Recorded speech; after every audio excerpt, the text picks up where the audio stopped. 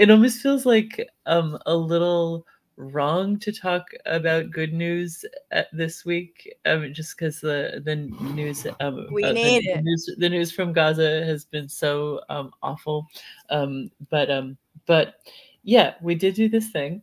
The Build Public Renewables is a new law requiring that the state of New York use public money to build renewable energy.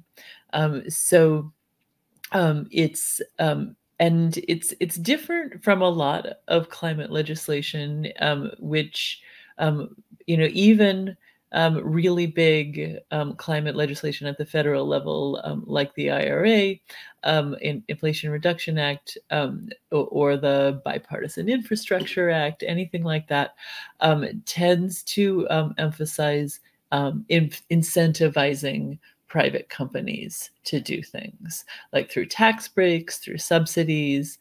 It tends that at most climate legislation in the U.S. is like kind of like a big peace offering to capitalists. Totally. Like, pretty please, don't burn up the planet anymore. Let us give you some goodies. That's the general model. And as somebody who does not want the planet to be burned, for myself or my children or grandchildren, like I get that's good. I'm glad that we are. You're like, dangle the carrots, sure. Yeah. Dangle them the carrots, give them the candy. But the Build Public Renewables was a paradigm shift from that, because it mandates that the renewables be built in the public interest, and controlled by a public body. So it's essentially like a public option, like around healthcare, when we used to talk about healthcare. I love how you have to explain that, because we're so distanced from what it could mean that something was like actually government, like run by the government, funded by the government. We're like, wait a minute, so like Tesla's not building this, like who is on a contract with a no, it's literally, they're gonna own, the people will own it. But at the same time, it's not like it's not like a full socialist takeover of the whole energy industry. So that's why I'm kind of clarifying it's like a public option. It's like how we used to talk about like a compromise between people who wanted who wanted single payer healthcare and people who wanted the same old crap that we have. Like the public option was kind of like a middle ground. So this is that for energy, essentially, and it's a big deal. And 5 years ago, it would have been really unthinkable. What does it mandate a certain amount of money or a certain amount of like solar or wind? Like, is it that specific, or is it is it more vague in its parameters? It mandates that we build the renewable energy, so the private sector is going to be presumably making some renewable energy too, but they were lagging way behind our state mandated goals. So in 2019, climate activists passed a bill setting targets. That's the other preferred, rich country mode of doing climate legislation, is making a big deal of setting targets.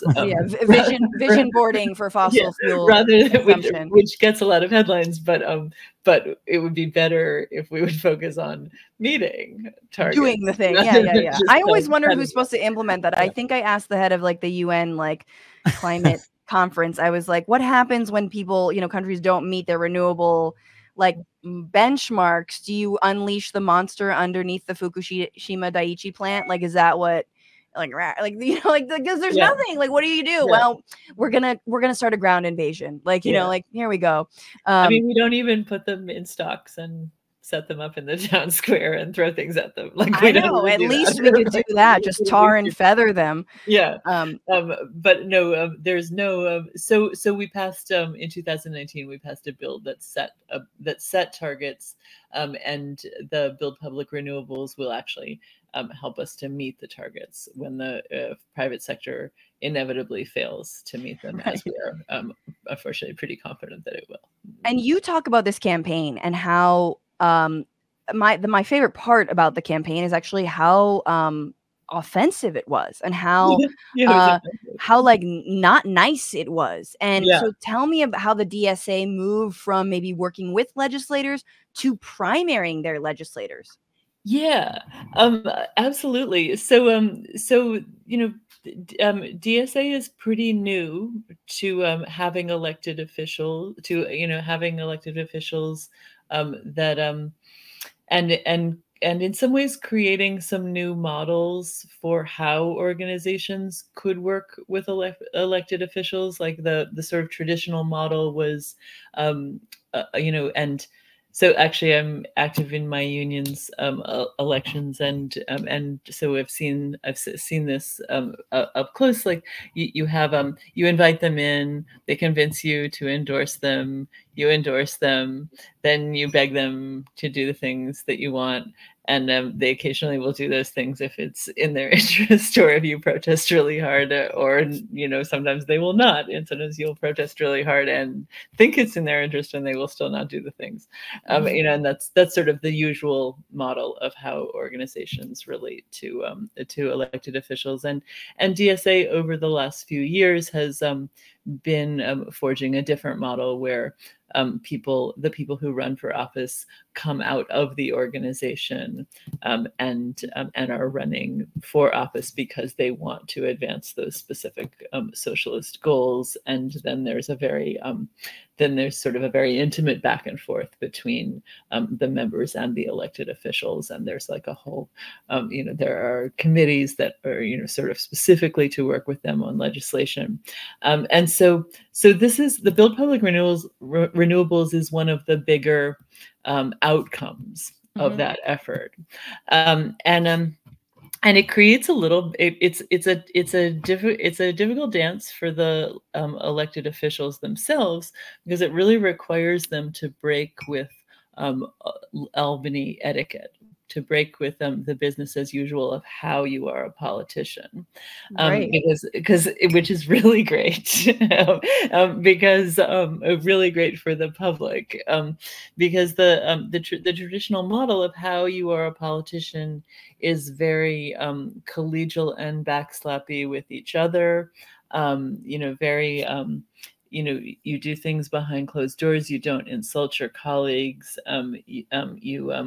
You sponsor things very transactionally for other you sign my bill, I'll sign yours. Yeah. And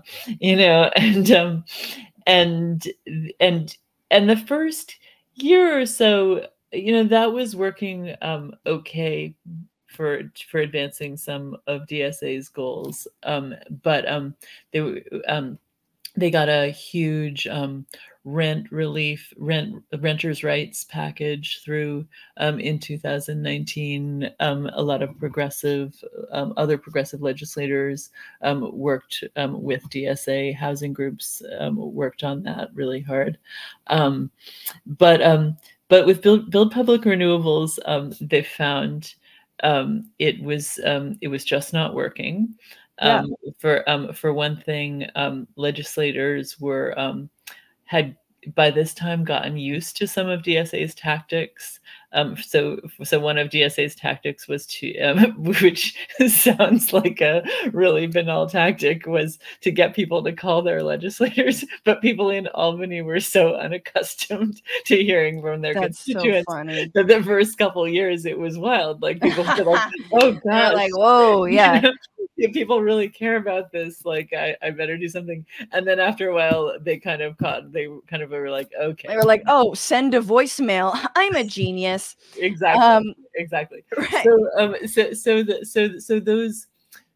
those kinds of tactics were no longer working, and and they also realized that people who would say they sponsored they would agree to co-sponsor the legislation, and not in good faith.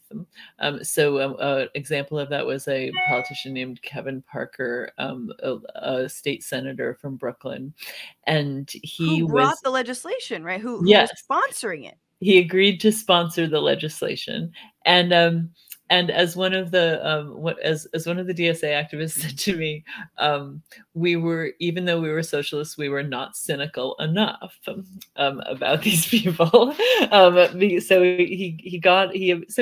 Because Parker agreed to sponsor the legislation and then never introduced it, never tried to get anyone else to co-sponsor it. When DSA would go to Kevin Parker's colleagues and say, "Can you sign on? Can you co-sponsor this?" And they would say, "Well, we never sponsor bills unless the main sponsor has asked us to." And then they realized they'd been had, and they looked. They must arrive with a feather pen at the yes, exactly. And so they looked at his campaign donations and saw enormous donations from the fossil fuel industry and from utility companies, and then they noticed that everyone else who would conceivably be responsible for pushing any kind of energy legislation was also getting these big donations from the fossil fuel industry.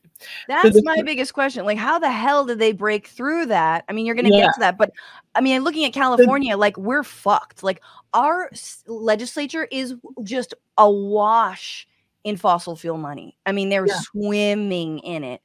So anyway, it's one of the saga biggest, continues. Yeah, it's one of the biggest problems. So so the first not nice thing they did was put Kevin Parker and all of these other politicians' heads on signs shaped like a Venmo sign with all the fossil fuel demonstration, with all the fossil fuel donation amounts. Oh, that's mean. On these signs. That's so mean. Yes, it was so mean, and the politicians were very upset, and did not like this at all, and did not think it was very collegial.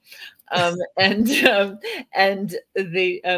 then they were like, okay, they were like, okay, we got to do more than just humiliate them, and they at some point they had a conversation with a sympathetic senator who was not from DSA, and they asked him, okay, should we try to be nicer, or should we try to be more negative? And he said going negative is always better. And they were like, okay. So they decided to primary Kevin Parker, the bill's lead sponsor. Love it. Which was just completely at odds with how things are done. It's not what the Sierra Club would have done, as someone I interviewed said. And they didn't win. David Alexis was the candidate, but they eventually got Kevin Parker's passionate and fervent support of the bill, because the campaign against him was a good one and had a lot of heart, and was not just a well-intentioned symbolic campaign, but one with a lot of momentum. Right. In the community, so that was one of the many things they did, but definitely not playing nice was important, and is pretty rare for environmental advocates. Like environmental advocates tend to be very very, very nice and collegial within the system. Very like they'll plant a tree for every time you don't bring the bill to the floor. Yeah. No, but I also think that this strategy specifically is so inside outside, because you have DSA backed candidates in the legislature in Albany, so that's huge. And then you've got sort of the ground game pressure of the street signs, the fun stuff, the the rabble rousers, and you've got the electoral strategy. So you're in literally all sides of this. And I also think that as someone who says, I think I wonder how this translates to the federal level, because there's part of me that feels like it can work in places like Albany, Sacramento, like these like state capitals where like, you know, nameless legislators are like, gee, I don't want my name on that sign, you know, but on a federal level, I feel like we don't have to talk about that, but I'm like, but they're used to being humiliated. Right, exactly. The echelon of power is so much higher. The barrier, you know, their actual fear of being ousted in a primary is a lot higher. But I don't know. Raf, did you want to weigh in here on this campaign, or like, you know, maybe some of the ways that I mean, I think it's interesting the ways that New York has, I mean, let's be real, y'all, set us back nationally when it comes to representation in Congress. Oh my God, awful. Yeah. Then it's nice to see that, like, sort of internally, the state isn't necessarily swinging right in the way that it is, you know, on the national scale. Yeah. But we do feel super guilty about what happened. Good. Yeah, we're really sorry. And we should. You should be. Yeah, really Fuck sorry. you. Yeah. I'm building my my Greta. How dare you? Yeah. Yeah, totally. Which all, by the way, like all those seats, I mean, with this whole speakership bullshit, it's like I think all those seats should be trembling. They should be very, very scared. I mean, there's, in terms of some DSA pickups, there's some districts out there that are ripe for the taking, depending on where this current GOP takes Congress. But anyway, Raf, did you want to weigh in on this? I mean, I was the biggest thing to me in this campaign was sometimes we win big and in New York, and the governor kind of moderates whatever with a sneaky way and divides us, and then like some other version of the bill passes and it's not really great, like, and somehow you all, DSA and others, avoided that, and she actually tried to divide everyone on it and make a, what do they call it, the light version of it, the BPRA light. Yeah. So how did you hold on to all of the principles? I think almost all of them. Yeah, that was a really interesting thing. Governor Kathy Hochul, who barely won her election, as you've been alluding to. She was almost defeated by an absolute maniac, Lee Zeldin, very conservative Trumper, and her response to that was to veer to the right, of course, rather than to veer to the left, which is, you know, even though, like, we know at the last minute who is really knocking doors for a Democratic candidate.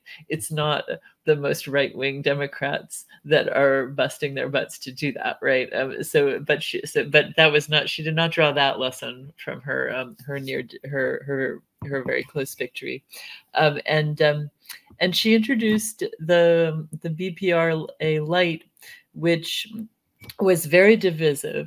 It stripped the bill of its labor provisions, which were incredibly important.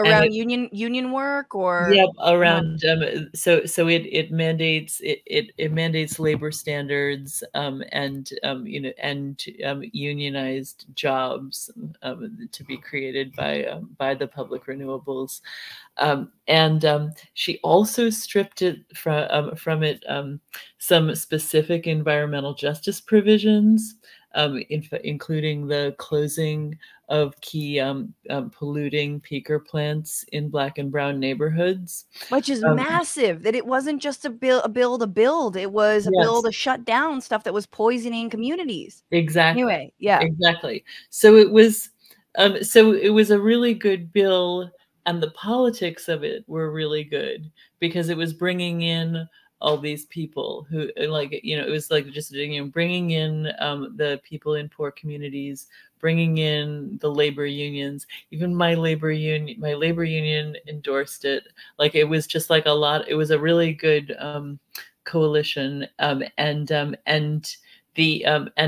what Kathy Hochul's bill did was it was the sort of compromise that really divides and fractures coalitions, like, you know, where and I think that she thought that the eco-socialists would just be like, oh, great, we won, you know, and throw all their allies under the bus.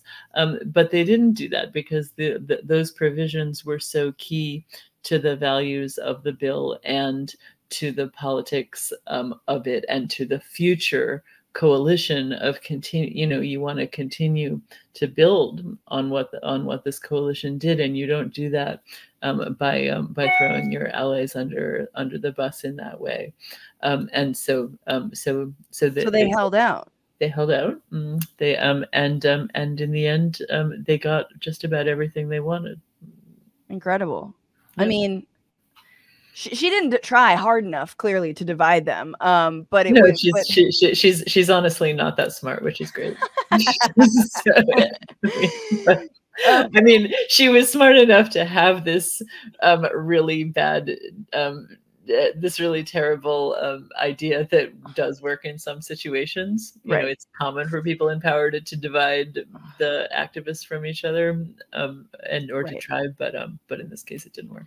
Last question for you, which is about the Inflation Reduction Act. And do you think that this, I mean, because it incentivizes so many private corporations, but is there something hidden that we've missed? Is there a way where we can use the New York model and try to expand that and say, yeah, we need, you know, if we're going to meet these emission targets, California or whatever state you live in, you know you have emission targets, I'm sure, if it's a blue state especially. Can we replicate what New York did? Absolutely. So it's a horrible month. It feels horrible to say anything nice about Biden and his policies. Yes, it does. I'm going to have to take a shower if you say anything nice about him. So I just want to say that. However, so the Inflation Reduction Act, while earlier we criticized the sort of guiding philosophy behind it, there is a lot of hidden stuff in it that can be used for good, and one of those is that it provides public money for any public entity that wants to create renewable energy. So once the IRA passed, the coalition behind the BPRA was able to say, look, we are leaving money on the table. Like, we're losing money by not passing this bill. And that's a very potent argument for lawmakers across the political spectrum. It is. Although Republicans have still not made good on, they still don't want the Obamacare money. It's like, no, they don't. There. It's still there. No, they're afraid their penises will fall off if they exactly in power or whatever.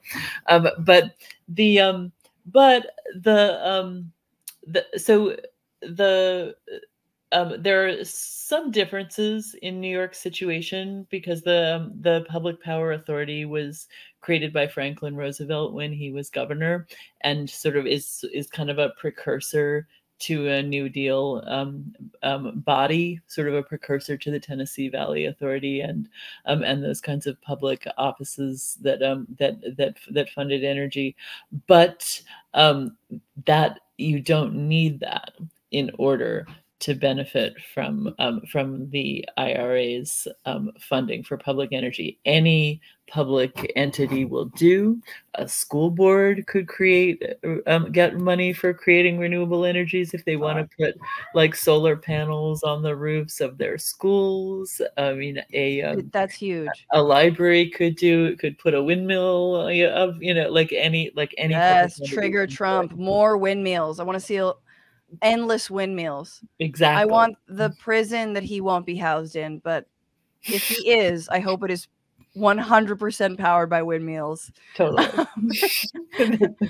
But that's really promising. I mean, that's really important stuff to know. And also, again, with I think the best part of your piece and about this whole story is that aggressive tactics in the campaign tactics, and the fact that, you know, even people on the inside were like, yeah, shake these motherfuckers up, like shake Albany up. Like, why don't you get them out of their comfort zone? They're not used to it, and they're gonna buckle.